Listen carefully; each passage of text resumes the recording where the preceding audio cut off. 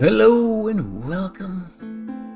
We are going to be going over V.66 Sneak Peek in News, the devlog. This is the thing that Jake put out on the Steam page for Songs of Syx. If you want to go read it yourself, go ahead and do that. You're welcome to do so. I am going to be covering that in this video, as well as kind of just saying my 2 cents on what's coming, and then as well going over everything that's been coming out.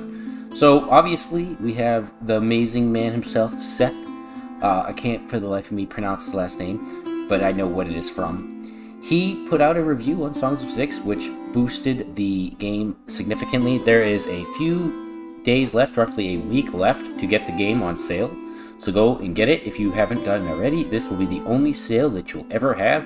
If you can't afford it, I'm sorry, but there is the free demo, so go check that out. So, on to the main things at hand. So, Jake has been talking about, as you can read here, that V.66 is basically one of the last patches before 1.0, before the game is complete. Also, be sure to join the Discord if you'd like to chat with myself or anyone in the Songs of Syx community. There's plenty of people who will help you out, so you can join that. There's a link on the Songs of Syx page, as well as I'll leave a link in the description below. So, Jake talks about how he's basically going over the developmental stage of V.66 and trying to get everything play tested on his own and then release it for players to play without going through alpha stage, which V.65 had gone through alpha, which I was allowed to be a part of. Thank you to Jake. So V.66 will be available for everyone. Just go straight to beta, and we're going to go over what that encompasses. So you can see there's some misc stuff, and he says, forgive my misspellings. He is a Swedish person, I believe. So he doesn't speak English as his native tongue, from my understanding. But he has actually very good English. So there's a campaign engine that's being worked on. The tutorial converted into a campaign. Selectable scripts when generating random game. Different scenario options. Scenarios are basically saves. Trait system remade and reworked to work with both or royals as well as subjects. Military equipment has efficiency based on race. Okay, added as a modding request. I've added some malice to the Argonash. Okay, I think it's a new weapon maybe. All kinds of racism is now connected in the world, in your city and other factions. Save resilience.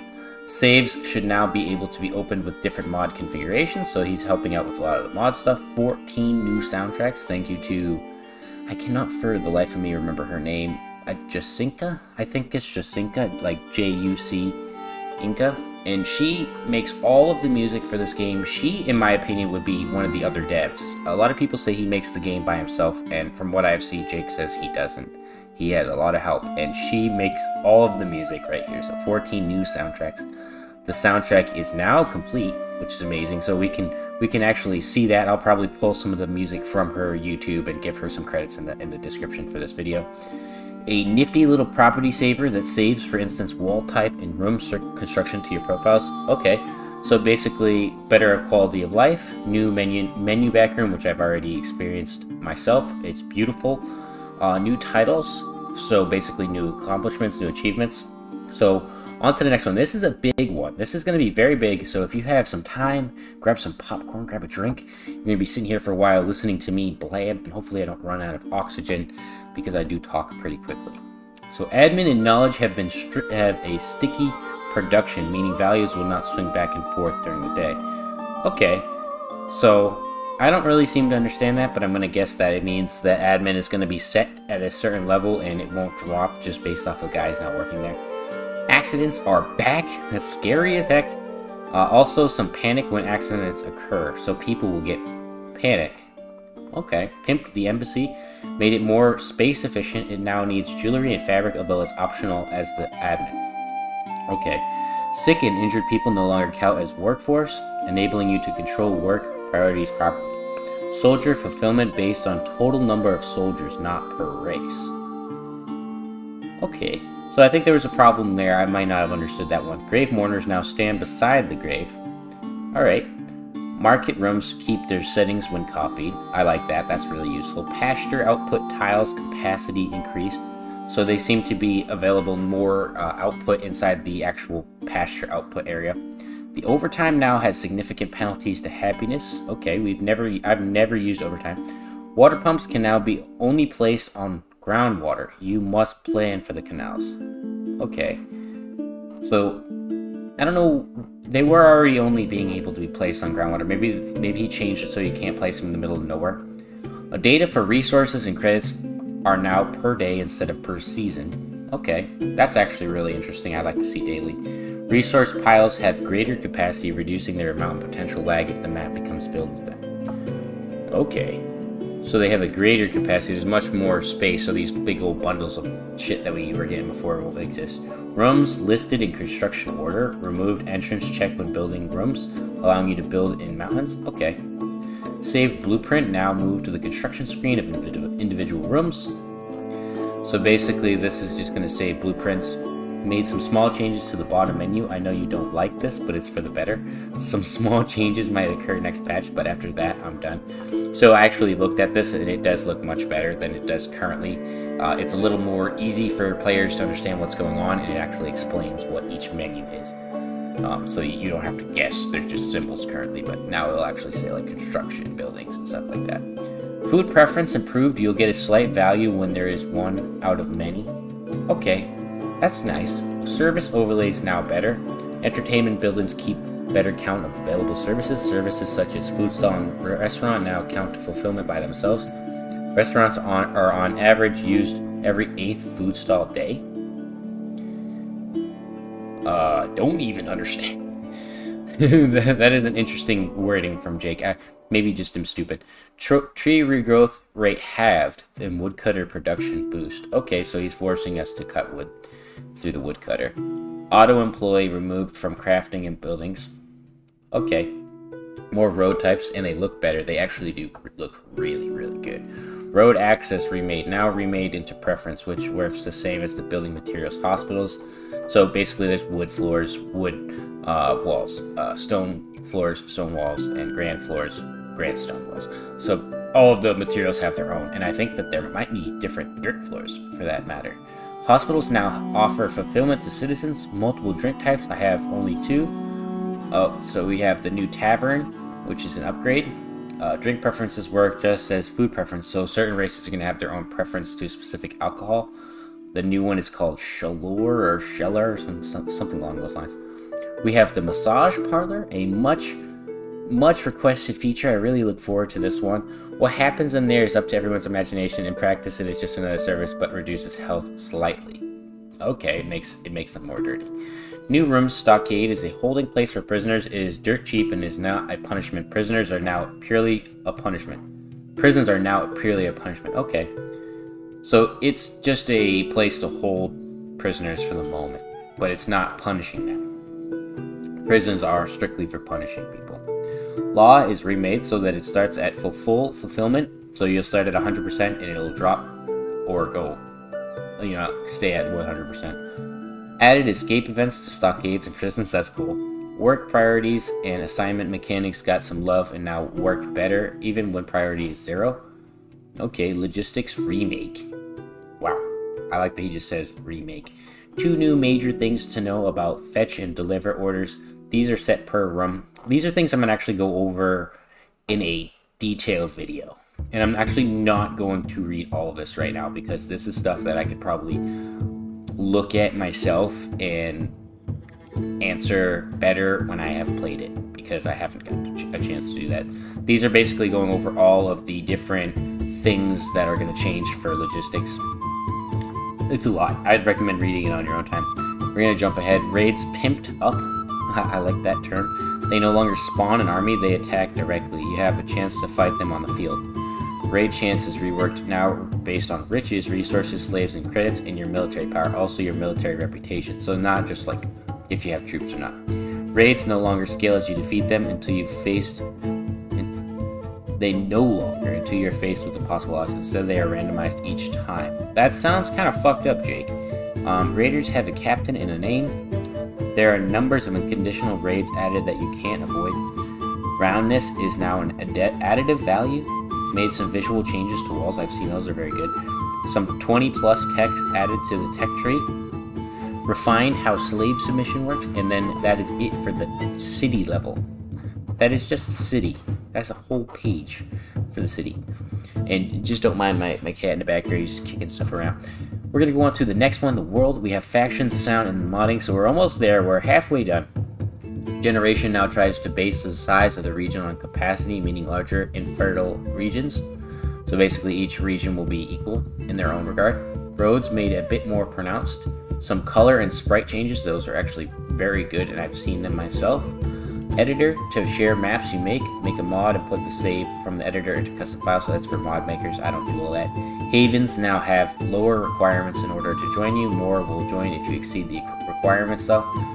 Okay, so you have a cap where your base level is and then there's more after that. Alright, build points removed. World buildings rebalanced. Okay, so everything's changed in the world buildings. Organization, a new world thing, and it's based on how much workforce you have allocated. Replaces distance, although distance is still there. Organization lets you either expand through upgrades or through region amounts. Buildings now has a new flow. Loyalty and health is based on the population target, not current population. Whoa. Enables you to know exactly what's built. Population target, not current populations. Oh, okay, so basically just does the math for you. It doesn't... Alright, that's fair. It's just jumping ahead. Buildings is done in bulk and lets you experiment with different configurations without spending money. Alright, so it saves you a lot of money because we were spending a crap ton of money on checking and doing different things. Prosecution in your capital also affects regional happiness. So if we do something to some people at the capital, it'll affect the region. Representation of your species in your capital affects the region as well, and the same with nobles. Prices have been fixed all over and is now derived from the prices of goods. For instance, slaves cost their food and upkeep during breeding, and the mercenaries their equipment and training. Whoa, that is... Now, if a mercenary group is 150 guys, you have to charge them the time of their training plus the cost of their equipment, however much equipment they have. That's going to be like 100K. That's going to be a lot. I hope maybe they're cheaper to maintain overall. Who knows? We'll see how they work.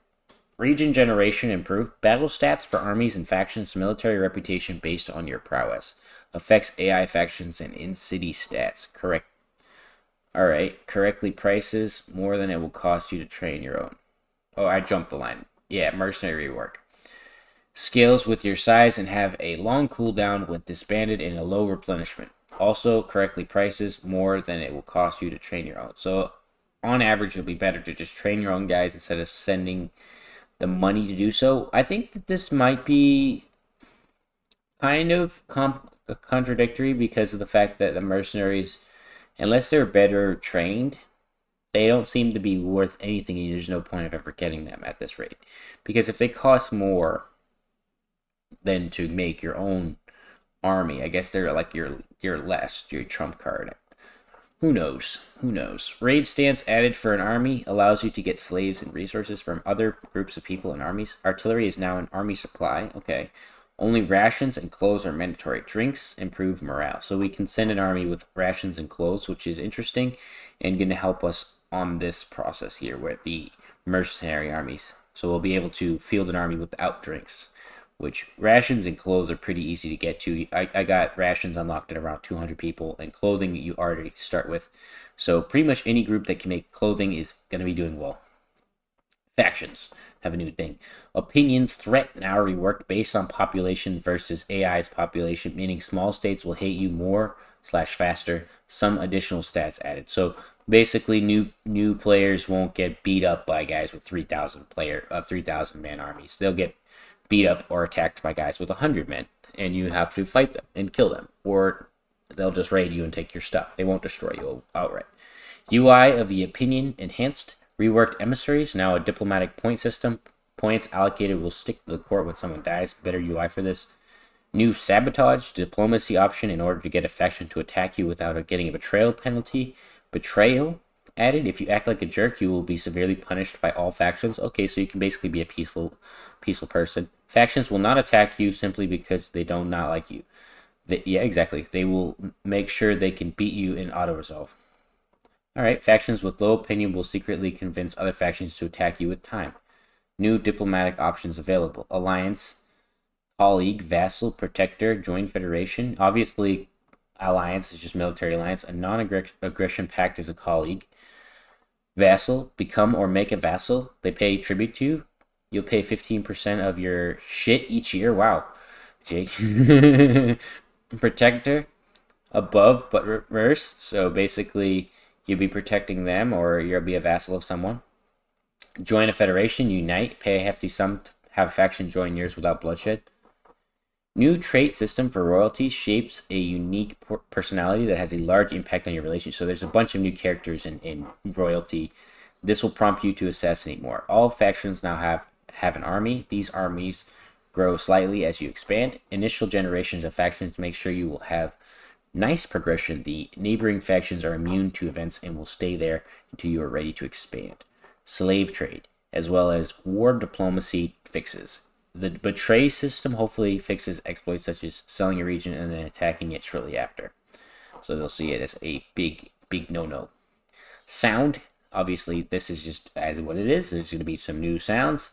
Reworked the sound engine, added multiple new sounds in theory, but I haven't added much of the actual sounds. So he's just adding the engine so he can add more sounds in the future. And then modding. Modding is all that it is. So we're going to go over the images real quick, and then I'll just go over what I'm excited for the most. I kind of already commented on it. So this is the new map setting look. You can see that it's very green in certain areas, and then like tan.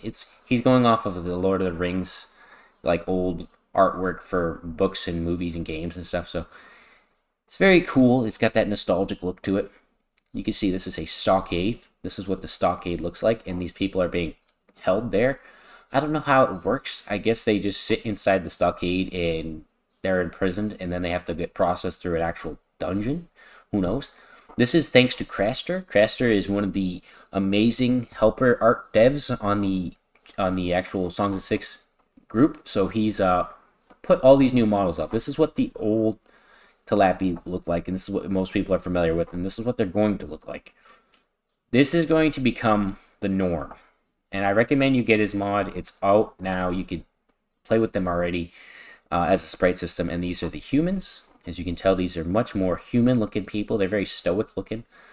And they have all kinds of unique facial expressions. And not really facial. They all have this straight face, but they all have cool mustaches and hair. And they're the in-between. We have Kryptonians, the wild, kind of derpy-eyed looking people that they are. They all have these big old tusks, and the women have a different color than the men. So men have these big tusks and these sideburns. Women do not. I think this could be a man. I do not know what that is, but these are women for sure. Garthimi, if you could tell me what is a woman and what is not a woman. Actually, I think that this might be a woman and this one might be a man. Not the paint, but the shape of their head is different. They have two shaped. Oh, this guy kind of breaks the mold there. I don't know. We've got the old faces, though, and they look good. They look good. But this new look is amazing, and it's going to change how everything looks. Kryptonians obviously look the same, but these guys look very, very different. And then we have this here. This is the new settings for the actual, like, towns. We can see the name of it is Michin Corp or whatever. I can't even say what that is. And it's got new options altogether, different bonuses. It looks like there's a population for the region, all kinds of stuff. I have to dig into it myself. These are the new buildings. So you can see there's a new door shape, and the walls are slightly adjusted. The actual wall is wider on the outside, and then there's less of the inside. So you can see this is the outside, kind of the roof area, and then these are the doors. And everything has got a little bit of a rework. This is the new alcohol here. I can't see if it's got a name available right there, but you can see that there's new space for the alcohol, and there's all kinds of new warehouse settings, which I will go into in detail when I get the chance and actually break into this bad boy myself. These are all the new floors, and these are the Garthimi Dread floors that you can put down. So they are one of the types of floors, and then these look like a different type of dread stone. I don't know, and then I have no clue. There is a lot of different options. There is so much to do for decorations now. And the classic dirt road there.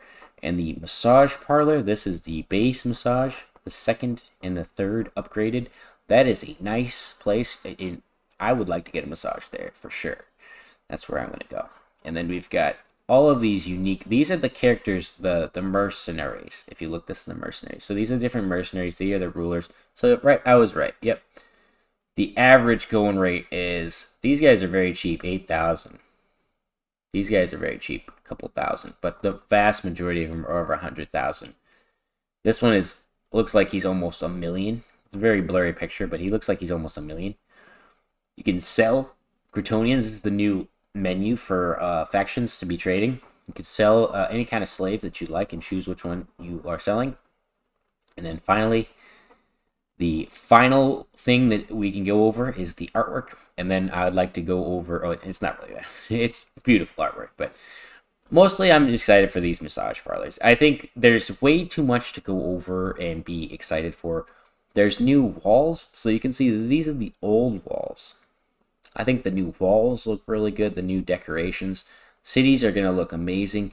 He's changed things so quickly and so fast that a lot of the stuff is just going to go right over my head. I'm probably missing a few things, but you can see these are the new walls. Much better, much more clear of what they are, what flavor they are, and the decoration. And I think that it will blend better, especially with all of these different textured floors, and the sides of them are much better. If you see that they kind of match the side very well, and they corner out like this. It looks great. It looks great. I'm very excited. I hope you guys will be ready, because there's going to be a new series out tomorrow. Be sure to check it out today at 6 o'clock in Eastern Europe time, in Jake's time. It's going to come out, so that means later on today for American people like myself, potentially tomorrow if you're farther. I don't know, actually. I think everyone's going to be getting it today. Some people, I don't know. Whatever time zone you're in, you're going to be getting it at some point today. So go check it out. You can get the new version of it when it's out and ready, and see for yourself how you like it. And be sure to leave a comment on anything that you'd like to know. If you get the game in the future and you're questioning things, I'd love to know what people are looking for. And I'll see you guys in the next one. Goodbye.